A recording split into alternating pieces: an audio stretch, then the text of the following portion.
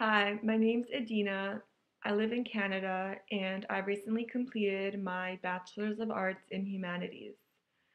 I decided to pursue a TEFL certificate because I recently joined a nonprofit organization that allows post-secondary students and recent graduates to travel to Turkey and teach English to non-native speakers.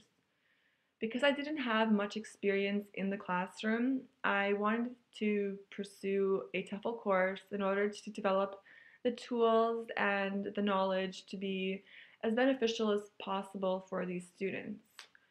I came across ITTT and found that it was the best option for me. I chose the 120-hour online course with tutor and videos. It allowed me to work at my own pace, and if I needed to take a few days off or spend a little more time on a certain unit, I could do so. And also, this course is recognized worldwide, which is very beneficial, especially when trying to find a job.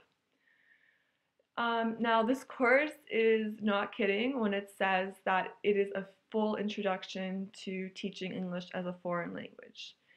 It not only teaches you aspects of the English grammar, such as pronunciation and the tense system, and how to teach those aspects of English, but also it gives you very practical and useful tools and guidelines for creating a lesson plan or managing the classroom and some beneficial or useful teaching aids that you can use in a classroom. Now, another very beneficial thing from taking this course with ITTT is that they not only assist you while you're taking the course, but they also provide you with help and assistance once you have completed the course. They help you with writing a resume or a CV. They help you to find a job. And one of the aids that I took advantage of almost immediately was their free downloadable lesson plans, which is very useful once you are creating your own lesson plans and once you are in the classroom and finding suitable activities for your students.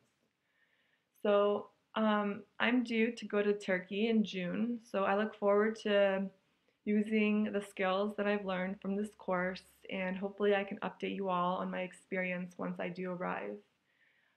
Good luck to all of you that are enrolled in the course and those that are considering.